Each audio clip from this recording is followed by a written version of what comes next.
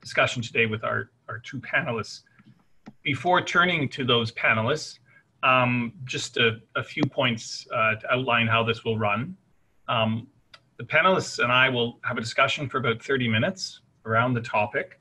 And then we'll have about 30 minutes for a question and answer session with you, those who've logged in to follow the webinar. You can pose questions by going down to the Q&A tab at the bottom of your screen and just type your question in there. I would ask you just try and keep the questions short. It'll be easier for us to follow them online. We're live streaming this webinar on Facebook, and we're also recording it. So it'll be available later for those who were unable to log in today, but maybe some of you want to go back to it later. So that'll be available on the website of the, of the two co-hosts who I'll introduce in a second. Our topic today is new business models for human rights. Open Global Rights, the online platform that I hope a number of you have seen, is co-hosting this with the Rights CoLab. The topic is, we've run a number of pieces on our website around this issue. If you like, it's driven by the sense that there's an old model of human rights work. Of course, this model, which I'll describe in a second, was never accurately described all human rights work. But there is a sense that there was an old model of human rights work. And by that, its key features, if you like, were the fact that the people involved tended to be professional and were accused of being members of an elite, which may or may not have been true. It was driven by advocacy, reporting, public reports and advocacy, particularly through the media. Law played an important part or plays an important part in the work of the human rights organizations that fit this dominant. These are organizations that are funded largely through grants, particularly, although not in all cases, from grants arriving from abroad, foreign funding. And these are organizations that had an international perspective. They relied on international standards and international law, and they built international networks. I want to emphasize again, this model that I'm describing never accurately described all human rights work, but if you like, it was a dominant model, and to some extent, it arguably remains a dominant model, at least in people's public perception of human rights groups. Today's discussion recognizes the fact that times have changed. In many countries, there's restrictions on foreign funding for human rights and other forms of civil society activity. There's a widespread sense of failure over traditional advocacy techniques and public reporting. There's new pressures for groups to prove that they are local and have a local constituency, that they are not simply representative of so-called elite voices. And of course, in the face of populist attacks and pressures in a number of countries, civil society generally has been facing, in a number of countries, growing restrictions on its activity. So given that background and given the model that has been dominant to date, the question for us is about looking at, or isn't it time to look at, new models of doing this form of work. Our panelists today are Dimitrina Petrova. Her full biography is online, so I'll just briefly say about Dimitrina that she's the founding director of the European Roma Rights Center in Budapest. She was also the executive director of the Equal Rights Trust in London, but she's now leading a project for the Bulgarian Helsinki Committee to consolidate human rights constituencies in Bulgaria and Macedonia. Dimitrina, I'm very happy to have you with us today. And secondly, Almut Rokowanski. Almut has been working with activists and their organizations in the former Soviet Union for over 15 years, particularly in the area of women's rights. And since 2012, she's been particularly focused in her research and work on searching for alternative ways to mobilize resources for these organizations. Almut, welcome. Very pleased to have you with us today. Okay, so to get right into the subject, Dimitrina, I've described the key features of a so-called dominant model of human rights advocacy. If you agree with that very brief description that I gave, what would you see as its key weaknesses, and also what strengths did it have? Thank you, David. Key weaknesses and key strengths. Well, they both are related to the fact that that old model, if we can agree that there is one, reflected a different era.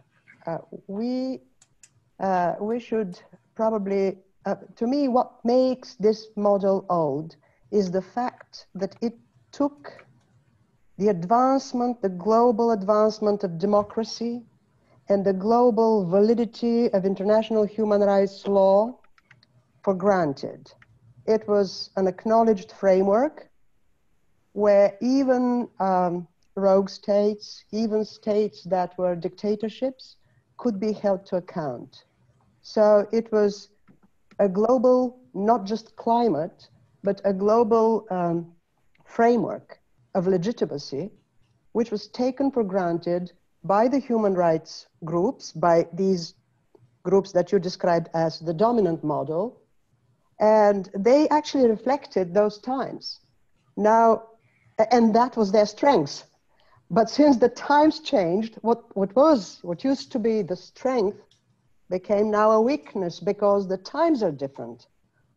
Now, most people would agree, I hope, with me that we can no longer take the global advancement of democracy for granted as we used to do back in, after the Cold War, let's say, after the end of the Cold War back in the 1990s. Nor can we so strongly rely on the framework of international human rights law. These things are eroding democracy, international human rights law. And to the extent this is so, actually this becomes now the fundamental limitation. I wouldn't even, I'd be a bit reluctant to call it a weakness, but a limitation or a growing irrelevance for this historical moment of the old model. And therefore, if we need to, so I think we should think about the global political environment and the models of human rights activism very much as related. Can I just ask? Derive the models, let's say, analysis of the model weaknesses from the analysis of the global environment. Can I just ask you very briefly, Dimitrina, you ran in the 1990s the European Roman Rights Center in Budapest, a well-known human rights organization working on a difficult issue in that part of the world. Did you find at the time what you're describing, this legitimacy, this sense that of acceptance? Because you definitely found that in that era, your work wasn't challenged in the way it would be today. Was that a real experience for you in the 90s? Absolutely. I'm talking from real experience. It's a different zeitgeist now. Times have changed. Back in the 90s, and probably I'm going into a slightly different issue, but back in the 90s, the human rights advocates like myself were sometimes referred to as, let's say, traitors of national interest and so on. But this was done by those extreme ultra-nationalist fringes of society. Today, that's no longer the case. Today, when human rights activists like me and, actually everybody, at least in my part of the world, are called traitors and are called to question, their work is not valued in the way it was before. Now, there's a certain degree of delegitimation. There's no, the public legitimacy of human rights work is diminishing. It's not entirely gone, but it's diminishing. Okay. And that's very clearly related to global trends. Okay, turning to you, Elmwood, are there distinguishing features of a new model for human rights work? Are there certain things you would point to, given Dimitrina's argument that we're in new times, which would mark out the new model of human rights advocacy? I think there's certainly not just one new model. There's so many models, and they're not all new. I mean, some of them have been with us for a very long time, since the 19th century. So there are lots and lots of models, but I think one thing that all new models, if they want to be truly an innovation and an improvement on what we had, that they have to be a lot more serious about intersectionality. And they have to be a lot more serious about nothing about us without us. Like one, for example, the old human rights model, when you mentioned its weaknesses, one of them was it had a huge blind spot when it came to women's human rights, and also other intersectional issues. And then occasionally one or another marginalized group would become fashionable, and the old model would sort of pick it up, but then its format didn't actually work really well for them. So what would the new models have to be? They have to be by the same people, you know, who are actually affected by this. And that is a big challenge for us. And if only, because, you know, we're still the same people doing this work. We're still sitting here, we as elites, we try to reflect this in our hiring and in our internal values, but often we see this is often failing. We don't still listen enough to the voices of grassroots organizers who are from the same communities who are affected, and who tell us how they best protect the rights of their community or just of themselves. So I would say that the fundamental thing would be a much more sort of like nothing about us without us. So you're speaking about, if you like, being more local, in a sense, or being local is one thing, but, you know, let's not forget the fact that local, wherever we go, there are also elites there, and we have to look very closely, who is it really who's doing this work, and are you really empowering those who are themselves affected by these conditions, and are we listening to them, and are we allowing them to set the agenda and to drive the agenda? Okay, but if we can agree, Dimitrina, if we can agree with Almut's point that there's a necessity to prioritize and to amplify the voice of people affected, in essence going deeper and more local, I don't think anyone would argue with the importance of doing that, but is there a risk that that focus detracts from the international networking which has characterized human rights work, and which has, if you like, given visible expression to that idea of international solidarity, which some would argue is at the core of human rights work? Do you see a risk there or not? I do. I see a risk there. But let me first comment on what Almut said. I think intersectionality and nothing about us without us, and basically participation, the voice of the grassroots is not new. I think in the times which I at least would refer to as the good old times of the old model, let's say the 1990s, these things were there. They were already happening. In fact, they were articulated as a need back then, I think. And it's not something which distinguishes the old and the new, I believe. It's a process in which I see a continuity in that regard. In what Almut talked about, I see a continuity, not a disruption, and of the kind I see when we talk about the global dominance of a democratic value system, or at least the belief that this is the valid framework, and what we have now. Okay. So I see at this level, I see a real shift in human rights activism, and therefore the need for the conversation of new models, while in what Almut says, I rather see a continuity. I see those issues articulated already in the 90s, including women and so on, the grassroots, the voice of the weakest. And we are not there yet, because even in this conversation of empowerment, it comes from the elite that X wants to empower Y, you know. We're not in a place where the powerless rise from the bottom. But her point about, I've paraphrased it as going deeper and local.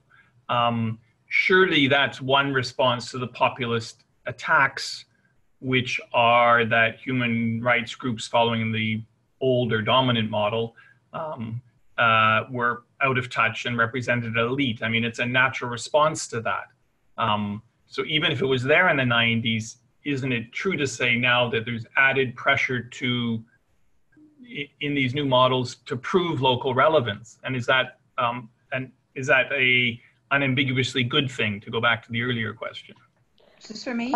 Okay. Dimitrina, I'll come back to you in a second. Okay. Go ahead, Dimitrina. It's yes and no. Now, I would relate this to the kinds of threats human rights groups face. And I see 5 types of threats. First, and probably very, very important, if not most important, is the threat coming from the public. And that's the loss or the diminishing of popular legitimacy of the human rights movement, of human rights groups. And the answer to this, really, the strategy to address this is really enlarging, building a constituency. And that's exactly what I have now devoted the rest of my career to doing. That's one thing. But the other thing is the second thread is the thread coming to human rights groups from governments, from authorities, from authoritarians, but generally, but from populists, but basically from all governments. And this threat, I believe, is not going to be met by going local, going to the grassroots. On the contrary, while going to the grassroots, at the same time, in parallel, I believe if the nature of the state is changing, it's becoming in many places of the world more oppressive, then the answer should be to strike back, actually to re-centralize, to regroup, and to actually intensify, not everybody, but intensify that part of the movement that is about shaming, and to build new positions also on things like national identity, national security, and so on, to claim a civic patriotism in order to challenge the monopoly of governments and nationalists and populists on these issues. So it's not, the answer to oppression is not only to go grassroots, it's this and. So it's not just that, it's both going locally and actually going more centrally.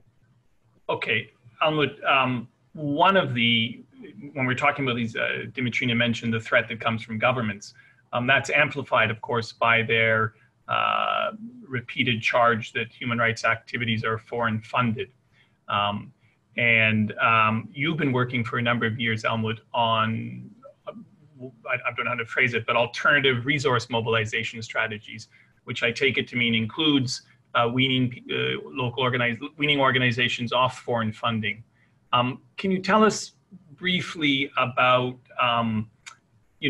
the success you're achieving in that, in your work in the former Soviet Union, and maybe just give us an example of where you see that working? Right. So I want to first step back a little bit to your last question about when you say, how can you prove relevance? I don't think you can prove relevance. You can have relevance or you don't have it. If you have it, you don't need to prove it. Relevance is something you can't fake. And that actually goes now to answer your question. So I don't actually try to wean grassroots groups of foreign funding, because in order for that to do that, they would have to have lots and sufficient of grassroots of foreign funding to begin with, and they don't. For most of them in the parts of the world that I work on, and that could be the North Caucasus in Russia, but that could also be small towns in Ukraine, or I've just visited Moldova, where outside the capital it's much the same. They sit there for years hoping and praying and waiting for this foreign funding that's been dangled in front of them that doesn't usually come. So they just, for the most time, it's sort of a reality that sort of happens, and they think that that their business model will eventually work out when finally this foreign funding materializes in a sufficient way, and they just get bits and pieces every once in a while, just enough to keep them waiting and hoping. And at that point, I tried to step in and say, like, okay, now let's look for something else. Let's, in a way, the hope that this grant will, this sort of white knight donor will materialize, that actually keeps them from looking at other resources. And it also keeps them, and something very important, it keeps them from seeing the resource mobilization that they already do as equally legitimate and equally important. they always think of like when they raise a bit of money here and there from the community, that's just sort of like a temporary interim solution, something they should even be a little embarrassed about. And I try to tell them that this is actually great what you're doing, you know. €1,000 that you can raise in your community is in so many ways much more valuable, much more important than, you know, a 5-figure euro grant you can get from a foreign grant maker. If you're sitting with one of these organizations and they're embarking on this journey to anchor their work in local resource mobilization, yeah, and you just had to give them, you know, 1 or 2 very brief words of advice, what would it be? Brief words of advice. Yeah, I wish there was a brief way to do this. I would encourage them to face up to the reality that they will never have enough from grants. If anything, it's been getting less and less. This is a reality that's completely obvious to everybody and to them as well. But it's almost as if they don't want to recognize this reality, because that way they would jinx it, right? They have to keep hoping that the current lack of grants is just, it's a slump, and it will go back to what they consider normal. Normal is usually a moment when, for a very brief period, be during a humanitarian crisis or war or an intense period of reforms, a lot of grant money for some reasons was available, and they created themselves either during that period or shortly thereafter, anticipating that this would be the normal. And I have to tell them, look, this is not the normal. And one thing I've advised them to do, and frankly, I've had a lot of resistance from them. That was like the hardest thing for any of them to do. Many of them just all out refused, was to go to their donors, to their grant makers, and ask them questions like, how long do you intend to be in this region? What are your plans? Where does your money come from? You know, do you even have control over where your money comes from? Is it even your own money? Can you, like, are you going to be there for us? And I told them, look, you asked this question as part of a sound financial planning, and it was really, really difficult for them to do it. They look with such deference at their donors. They prefer to look at them as some magical, you know, unknowable entities somewhere far away, and just hope that it will work out for them. So I tell them, the first advice, be realistic. Look at the reality around you and see it for what it is. But then also the other hand, look at the reality around you that your community wants to support you and does it all the time. And like start to begin to see this as as a serious resource, like as something. I mean, in the several years you've been doing this, have you seen success with organizations? Yeah, absolutely. Unfortunately, we've seen a lot of very good beginnings that then again sort of fall apart or stop. And one of the reasons is that organizations get very distracted by the prospects of grants. They still see, and I have to say, these are the organizations I work with. These are that part of the ecosystem of civil society as a whole that created themselves on the expectations of grants and on the business model of grants. There are many, many entities and formats out there that were created in an entirely different way, and they don't operate like this. And I'm not talking about them. So the successes were that, you know, they know best who to ask and who to talk to. And so in the North Caucasus, for example, the people that they first turned to were their former clients. That worked especially well for women's rights organizations. And we thought it was understandable because, well, in retrospect, to me, it was very obvious, but at first, you know, it wasn't to our local colleagues. It was because these women's organizations were the only institution in the community that was on women's side. Everybody else, women's own families, the community, the society, the government, were not just against them, but like were violently opposed to their rights. Okay, all right. And the women's organizations were the ones to help them. So when they even just breathed, you know, a sign of needing help and money, their former clients were only too happy to not just donate to them, but also to go out and become volunteer fundraisers for them. Dimitrina, you spoke earlier about, you know, to push back against the government attacks on human rights activity, and I think most would agree with you, of course. But we've talked about in these new models, we've talked about funding, but some would argue there's a method of work that's new, and that's to prioritize service delivery over advocacy, because service delivery, of course, is one key way to build a local constituency. My question to you, Dimitrina, is advocacy has been so central to the public image, public advocacy has been so central to the public image of human rights groups. Is it a necessary part of human rights work? And do you see a risk that in prioritizing service delivery, the advocacy component is lost, or is this a false comparison? It depends it depends on the level of analysis. If we're talking about one human rights group, it's negative. The answer is no. No, it's not a necessary part.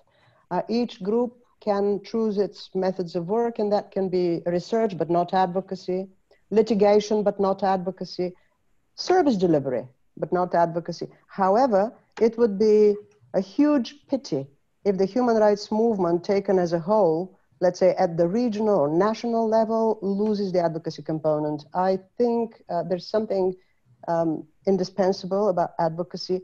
Now, it's another question whether advocacy itself should change in something. For example, in whether we should try to revisit some parts of the framework, of the reference framework. This is a different question, but advocacy as such, meaning you're trying to convince governments and other actors to change their behavior, I think that's essential to human rights work generally. Okay. Not to each group in particular, but to human rights, to the movement taken as a whole, so to say. Okay. I'm just going to invite at this time participants to pose questions using, again, remind you, use the Q&A tab at the bottom, and I'll pick up your questions and put them to the panelists. But Alma, to go back to you again on the methods of work that characterize some of the organizations you're working with or that we're talking about. You know, some would argue that the old model did not require a membership, although of course some of the classic human rights groups do have a membership, like Amnesty International. Do you see, Almut, building a membership for these organizations as important? And if so, you know, again, based on your experience, what advice would you give to those local organizations that intend to build a membership in order to anchor their constituency? I think it really depends. I think a membership never hurts, but I also think that it has to be, in order to be a truly positive, beneficial factor, it has to make sense for that particular organization.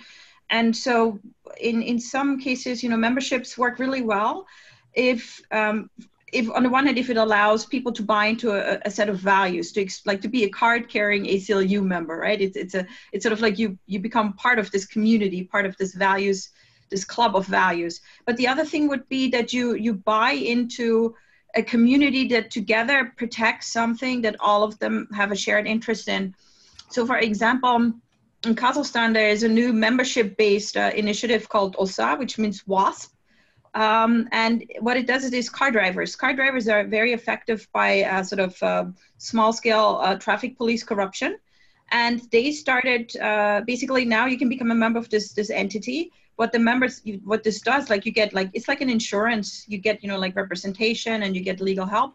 But you also know that your incident of, like, when a cop asks you for a bribe, that organization will put it online. Like they film them on like dashboard cameras or on the phone cameras, and they put it online, and they put a sticker, like a bumper sticker on the car. And police are so aware of this, you know, there's like tens of thousands of members in this club.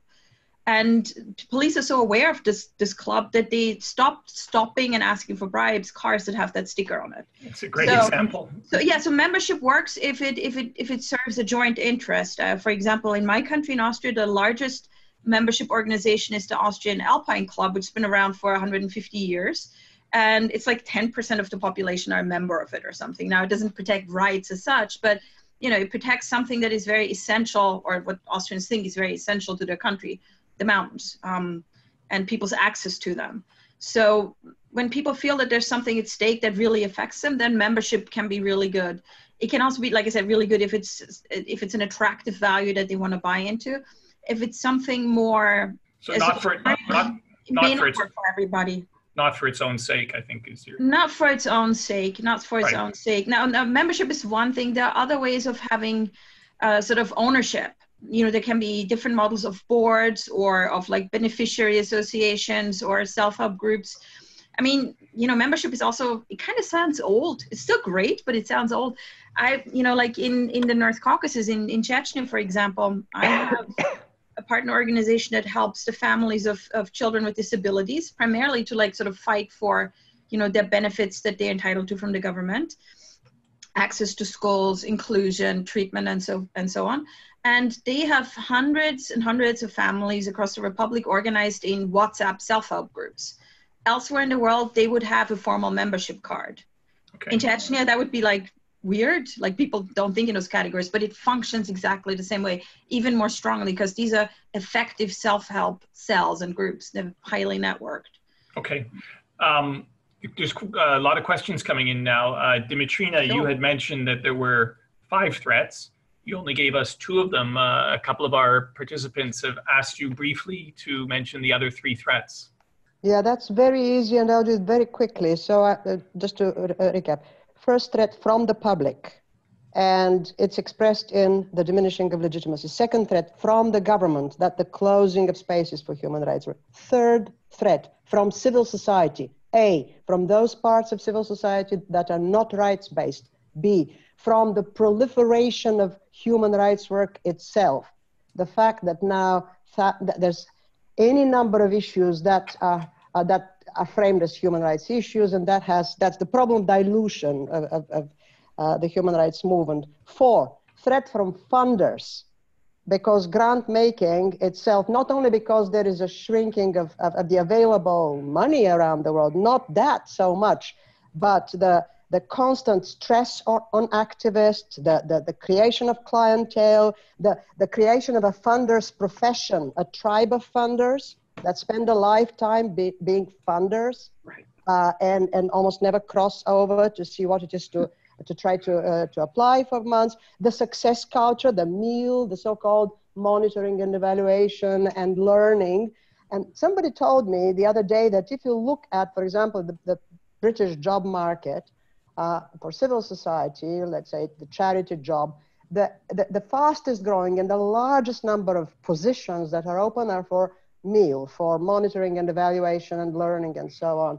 But does this really mean effectiveness? No, it doesn't. I think that's a different thing. And the 5th threat is the threat from within. The threat from within the human rights movement, the resistance to change. The fact that, what Almut talked about, that human rights veterans have difficulty, they're fastidious when it comes to asking their own their own community for money.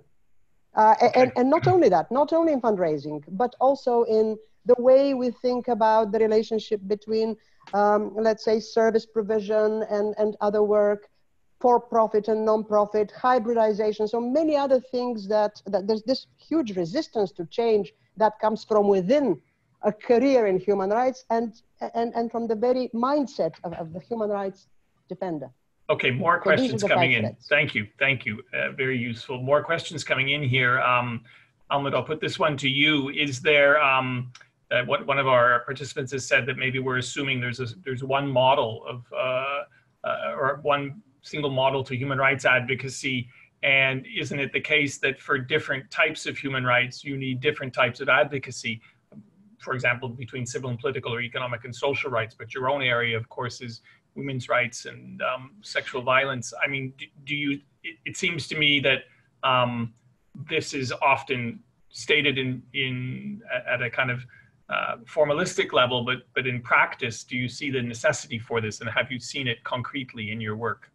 I mean, when you were earlier talking about advocacy, I was already thinking, like, I don't usually use the word advocacy, I use the word communication, because it's so much broader. And so I think, for instance, just social media blogging and even like messenger groups are vastly more effective, not just in reaching sort of like the community, but even those in power, because those in power respond to what's on social media a lot more than, if there's a flash mob that will affect or a big sort of social media driven movement like Me Too or its equivalents in the former Soviet Union, which was called I'm Not Afraid to Say, that reaches and touches those in power and the elites a lot more than 10 fantastically well prepared advocacy reports. So, I already in our work, we already know that we have to do all of those things. That we have, yes, the reports are important, because with some people you need to put the facts on paper so that they will even listen to you. Like, for example, and this is not just those in power, but those are also the mainstream media. The mainstream media react to a big report more than to just some social media blogs. But we're talking more about raising issues with the community, because oppression and denial of human rights happens on the community level, not just from the government vis-a-vis the citizens. And so this is where we need to have these conversations. And there are many different ways of having this conversation and putting this content out there and starting these discussions. You know, using arts, using culture, using social media, using very much, again, like helping people, you know, the people who are concerned by that to express themselves in their own voice. And this would be especially true about those who are typically excluded, starting with young people. You know, make sure that young people can speak for themselves and that not people who are in their 50s speak for them. Okay. So that's already happening. If you don't see that happening, then you're not really looking. Can we do more of it? Of course. And then frankly, like, we work on that every day. Okay. Another question which has come in, which I think might be on the minds of a number of people listening, is what is the role of transnational organizations that support these national or local activists in effective human rights advocacy in this new context, and given the dearth of resources? What are local groups looking for most from transnational organizations? And I take it the questioner means not governments, but transnational civil society. To me? Yeah, I'd actually like a response from both of you. Yeah. Maybe first to Matrina. You spoke about the fifth threat coming from within the movement. Do you see particular threats that emerge there from the transnational aspect of that movement? Okay, I think everybody knows what the limitation, what the problems are that come from large international NGOs that and their unequal relationship to local NGOs, and when it comes to funding and joint projects and all that. Yet, I personally wouldn't give up on either advocacy or international human rights organizations, because that to me would just be a surrender of the international human rights framework. And all that I would strongly advocate for a renewal, but a renewal, I understand renewal not as abolishing what we have and building something from scratch. I think this would be a strategic mistake. To the extent we still want, don't we, to defend the international human rights law regime and the democratic culture, I believe that advocacy, and therefore the role also of the large international human rights organizations, thinking of Human Rights Watch, Amnesty, and so on, is a good thing. We shouldn't give up on that. With all I could talk for hours about all the problems that such organizations create for small entities on the ground. But with all said, in the end of the day, I think that they are even more necessary today. And I don't think that that's conservative. I think that it's just, we don't want to throw the baby out together with the water. This is something that's an achievement. We want to keep it. And it's a different thing that, of course, when it comes to funding, these organizations themselves have a huge problem because, you know, probably apart from Human Rights Watch, maybe they're secure, but most international human rights organizations that are more thematic, they're increasingly challenged when it comes to funding themselves, because the funders themselves have changed. Now, these days, especially the new generation of the millennial funders, they want to go directly to the ground. They want to go directly to Zambia and to work directly with this LGBT group, and they don't care about some large entity that will mediate, because they, you know, so it's difficult for them too. I've been the director of two such organizations, and I experienced the increasing difficulty of fundraising for an international human rights NGO, but they're necessary because they can be, they can fill gaps. They are they build a discourse. For example, the Equal Rights Trust built a discourse around the right to equality, and brought models of equality, equality law, equality legislation, equality policies to, I don't know, something like over 40 countries, and trained civil society on what otherwise they wouldn't themselves discover in the short term. So it did have a role. Yeah, I can see that your point about the lack of funding at the transnational level is resonating with some of the participants who are making exactly that point. And I think you too remember, because I think many years ago, we were somehow related, both of us, to one very useful international human rights organization, which is badly needed now, but now it's long dead. And that's the International Council on Human Rights Policy, based in Geneva, which to my mind did wonderful things. But one day there was no more funding. Yeah, okay. Alma, do you have, Dimitrina has argued the necessity of these organizations. When you think about them in your context in the former Soviet Union, do you think there's something they could be doing differently? In other words, everybody can always do things differently. I want to say practical suggestion. Quick and very pragmatic answer. In my experience, I work really well with Human Rights Watch and Amnesty International, because at both of them, there's a small group of people who I have known very long and very well, and we just see eye to eye on many things, and they can be fantastic partners on a lot of things, as long as we both understand that, you know, they have their own institutional priorities and ways of doing things, and I understand that, you know, grassroots groups and you know, our partners have other interests, and that we clearly understand where we overlap and where we can support each other, and where it's just, you know, where we shouldn't expect too much from each other, then it can work fine. They are sort of a parallel track from what we're doing. We're not competing. I think it largely depends on people. They have institutional constraints, some of which they created themselves, some of which they would rather not have, and they would rather be able to do more. But they're also, you know, facing huge challenges these days. So, but to me, fundamentally, they're an important player, but they're just one of them.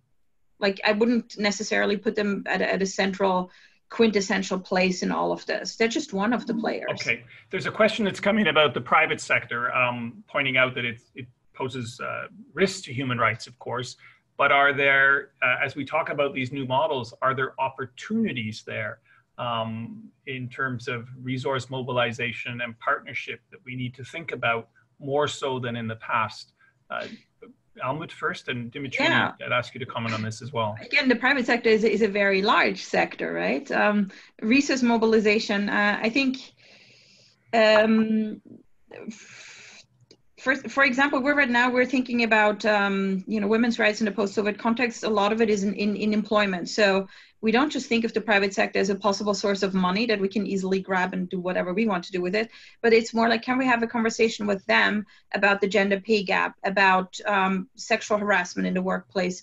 Can we find partners there who are willing to transform their institutions, their companies, you know, in conversation with us? That's more interesting to us. But just to push the point on resource mobilization. Well, yeah, I mean, we will look for everything. We will look for every cent wherever we can find it. And we do look very closely, like, you know, which companies, you know, have an interest in doing like socially responsible things, you know, might be interested in the additional like advertising that comes with sponsoring someone. We do approach them, you know, through resource mobilization campaigns. But frankly, just because these are huge sort of like buckets of money doesn't mean that, you know, we should be so vastly enamored with them. Like, I want to specify this. This, like, so for example, you know, when it was clear that, you know, grants from funders weren't going to come, or were at some point going to end, some, you know, old business model NGO leaders thought, well, we just go to businesses. They also have large amounts of money, and they will just buy, you know, ready-made projects off our hands and give us basically the equivalent of grants. That's not going to work. Businesses do this they have their own reasons for doing this thing, and for doing this at all. And in the same way, like, it's harder to have a conversation with them than with just members of the public for money. Dimitrina, do you see these opportunities in your work now, in your new work in Bulgaria and Macedonia? When it comes to businesses as potential sponsors of human rights work, Central Eastern Europe is a very difficult region. I believe the business and human rights movement, the corporate social responsibility is only starting. I think we are absolutely the last in the world. And there's nothing, at least to my knowledge, in my part of the world, things like investors for human rights, corporates that want to certify themselves as B Corps and so on. This is probably in the future. But what I want to make a related point. I don't think it's the right thing for human rights groups to look around at possible funding opportunities simply for the sake of it.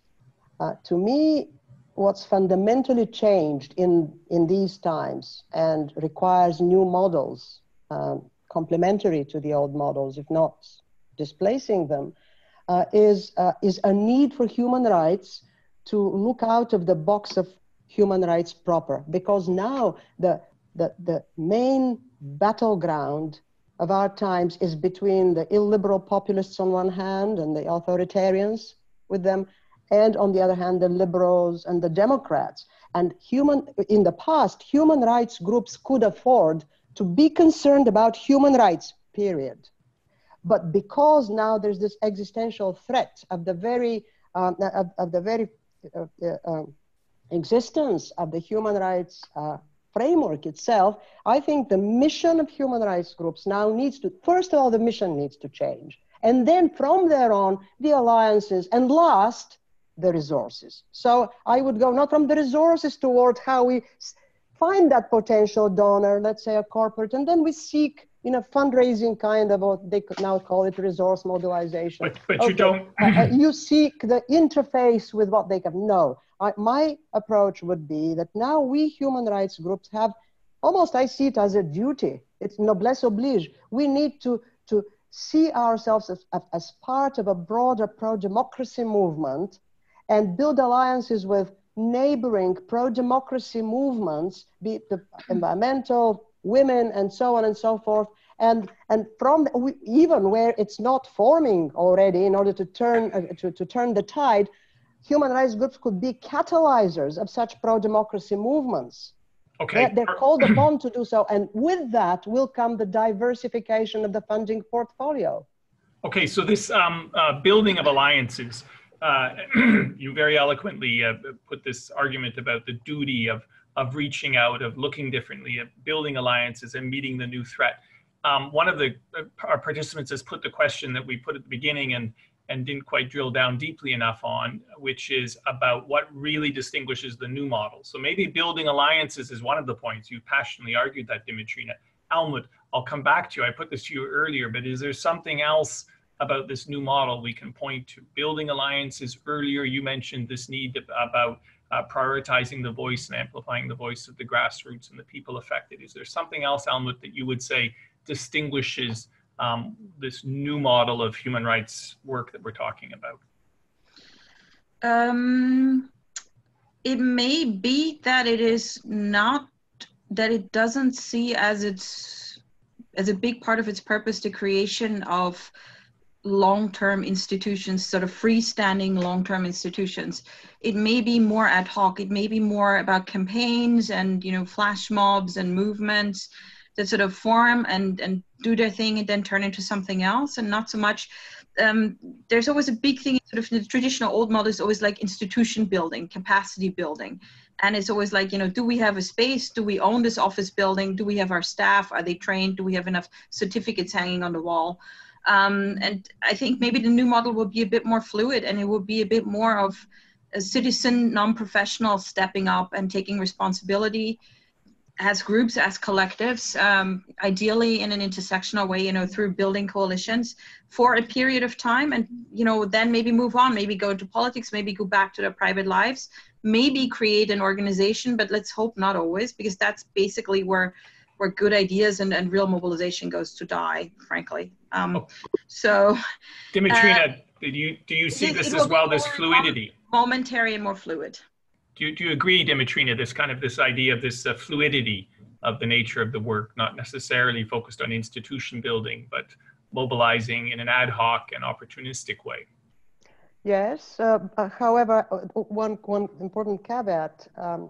I think it was earlier this year I read two fascinating books, both on the same topic of why some movements succeed and others fail, and the lessons of both. They were Zainab Tufekci, one book, and another by Leslie Crutchfield, both asking which movements succeed and why. And it's a kind of a counterintuitive conclusion, which they make on the basis of huge empirical research over a very long period of time, which is that these things, which are flash mobs and those flexible alliances and joining this group or that, and all this networked protest is very unsustainable. And they give the examples of the Occupy Wall Street movement and the Arab Spring, which failed because of something they lacked. And what they lacked is old-fashioned organizing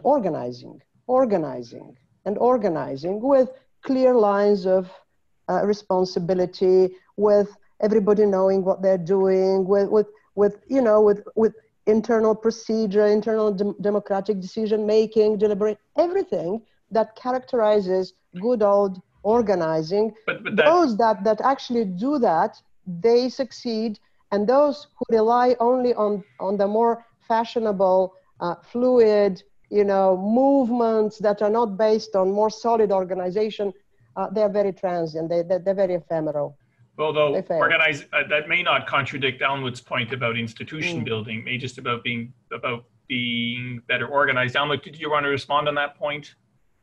No, I think we'll go on. Okay, so there's a couple more questions which have come in, which take us back to the funding. Even though we've discussed this, I do want to raise them again.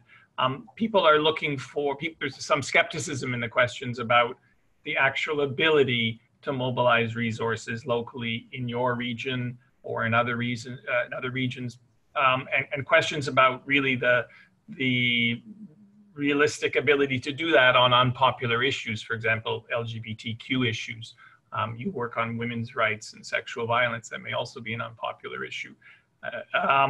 So again, I take both of you back because you are, engaged in particular regions around questions of resource mobilization. Is this really possible? Almut, you said you've seen success, but how far can it go? What are the limits of that local fundraising model? And I'll put the question to both of you. First to you, Almut. We haven't even scratched the surface on it yet, but every time I go and we scratch the surface a little bit, I am surprised and I am just inspired and just blown away. I mean, just to give you an example, one of the things I always tell when I do this work with activists, and this is something I had to learn myself, do not underestimate your communities. They are a lot smarter, they're a lot more civic minded, they're a lot more open minded, and they're a lot more generous than you give them credit for. And every time we do this, we find that this is true. So for example, when I was working about a year ago with human rights defenders in Central Asia, we did an experiment where we brought in the actual man and woman off the street so that they could, sort of in a playful situation, decide who they would fund. And we had local activists pitch their projects to them. And one of the activist groups pitched the protection of a long imprisoned human rights defender in Kazakhstan. They wanted to get health care, support for his health care, but also publish his books. And I didn't say anything, but I thought, yeah, you're just barking up the wrong tree. The man and the woman on the street doesn't care about an imprisoned human rights defender. Wrong. I was completely wrong. That was the thing where people the man and woman of the street didn't just donate like the play money we had given to them, the monopoly money, but one of them donated her own money, and not a little, around $20, which is a lot of money. This is like 20% of a monthly income or so in Kyrgyzstan to this imprisoned human rights defender. And so every time we do this, we are surprised by how open-minded and how flexible people are. And unfortunately, in my own work, trying to encourage local groups to do this, I'm totally constrained because these projects and these programs are always so time limited. I can, like this thing in Central Asia, I was literally able to work with them for half a day. I knew if I'd been able to stay there with them for a few months and we just keep it up, and every day I asked them to spend a few hours on this, or just an hour, because they're very busy, right? Like we have to also like help them be able to do this labor, this new additional labor. But I knew if we had this time, we could go a lot further. And, you know, like, so some of them will say, but, you know, but now I have 100,000 euros a year from grants, you know, more or less stably so. And I can never replace it. And I would say, well, of course you can't replace it immediately. And also I'm not telling you to stop accepting grants while you can. I'm telling you to start building that base. And over the years it will grow. And eventually you may reach a very substantial level of success. But we've seen, I think it's possible. Dimitrina, quickly, are you in agreement with Almut on this point? Sort of optimistic? I encourage people to read Almut's article in Open Global Rights. It paints such a super positive, I would even say a euphoric picture of how there's this vibrant civil society in Russia that somehow manages to fund itself and so on. I very much wish she's right. My experience doesn't confirm that. Not that there are no such examples, yes, there are. But this is a very big place, Russia, Eastern Europe. So if you have even, let's say, if you're familiar with 20 examples, 200 examples, we are talking about huge spaces here, huge societies, many societies. So even if you put together all these examples, you could still find yourself, if you travel there, which is my case, in a sort of a desert in terms of human rights activism. And yes, you may occasionally hear. Second, these donations which would come from the local community, they really are very contextual. Some issues are easy to fundraise, easier than others. Okay. Third, these donations are very small. For example, in Russia, for example, if you read the article about this OVD info group, well, they raised, in the best of time for real human rights work, they raised $35,000. Compared to grants that come from large foundations, that's little. Okay. And actually, my experience in Bulgaria and Eastern Europe is quite sobering, because I still am a huge enthusiast, and I tell everybody, let's try everything. Absolutely, I'm all for it. The results, however, have been a bit underwhelming. Right. But we have to keep trying. I think that, yeah, I guess that's the point is, insofar as we've been talking about ways of doing things differently, it's in some ways it's early days. So there's a lot ahead of us. We've run out of time. There's a couple more questions coming in. I'm sorry I won't be able to deal with them, but our webinar is coming to an end. I'd like to thank everyone involved. A virtual clap for our two panelists. Thank you very much, Dimitrina and Almut. I think it's been really informative, and I think we could have, in fact, we probably should have another discussion on these issues, because there's a lot to talk about and a lot of learning that can be taken from this. I would just remind participants again that there's going to be a recording of this, which will be posted on the Rights CoLab and Open Global Rights websites in due course. And finally, to participants who listened in, as you exit, you'll be prompted to do a survey on what you thought about the interest and the effectiveness of the webinar. It'll only take you really about 60 seconds. So as you log out, we hope you'll do that survey to help us improve how we do these webinars in the future. Once again, thanks very much to everyone, both who listened in and to our panelists, and to Rights CoLab and Open Global Rights for hosting this. Thank you. Thank you.